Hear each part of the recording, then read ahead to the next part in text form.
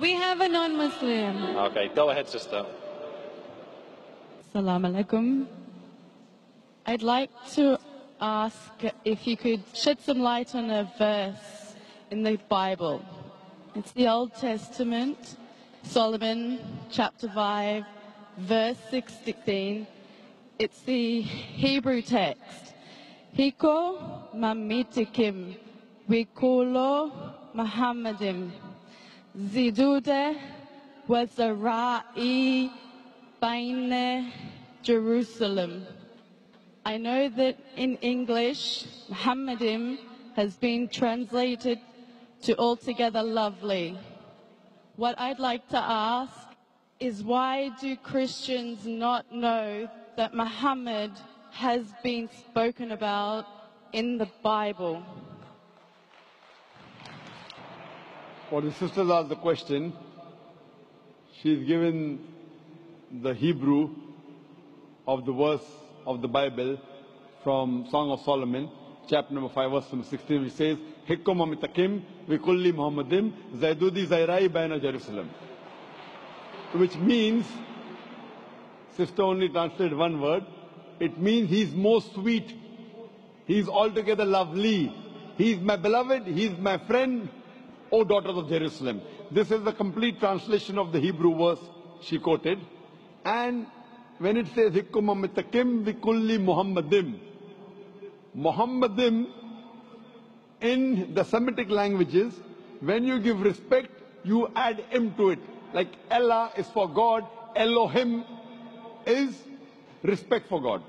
The same thing to the name Muhammad, they add im, and it means, it says Muhammadim. So if you read the original text, the name of Muhammad, peace be upon him, is even mentioned in the Bible. Sister is asking, then why don't the Christians believe in Prophet Muhammad, peace be upon him? Sister, you should ask this question to the Christians. I asked this question to hundreds of Christians. Alhamdulillah, some of them accepted Islam. Most of them did not. So I agree with you that the name of Prophet Muhammad, peace be upon him, is mentioned in the scriptures of most of the major world religions, including Bible. And as I mentioned earlier, that not only is he mentioned by name, he is even prophesied in various different parts of the Bible.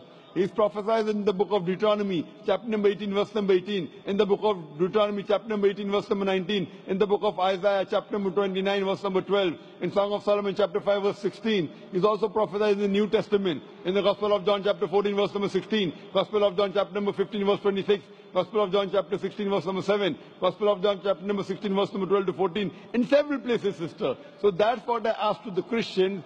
If it's clearly mentioned about the last and final messenger, Prophet Muhammad, peace be upon him, then why don't they believe in him? Those Christians who really study and analyze and do research, alhamdulillah, they accept Islam. The others who do not want to accept the truth and say, oh, I have been a Christian for 40 years, now you want me to change my religion? So they are afraid. Many a time the ego comes in between. Many a time the society comes in between. Many a time, what will my friends tell me? What would my customers tell me? So these things prevent them from accepting the beauty of Islam. What they fail to realize, they wouldn't mind offending their Creator just to please their family and their friends. Pleasing our Creator is more important than pleasing your family and friends. So those who realize the importance of Creator, importance of Almighty God, alhamdulillah, they accept Islam. Sister, I would like to ask you that are you a Christian or are you a Muslim? I've been studying Islam for about 6 months. MashaAllah. So do you believe now that there is one God? I do. Do you believe Jesus is God? Peace be upon him.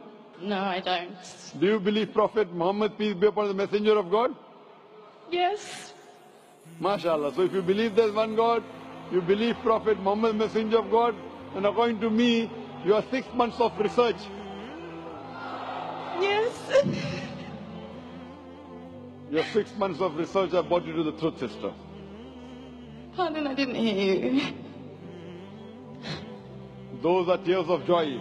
Yes. Alhamdulillah. When a person realizes the truth,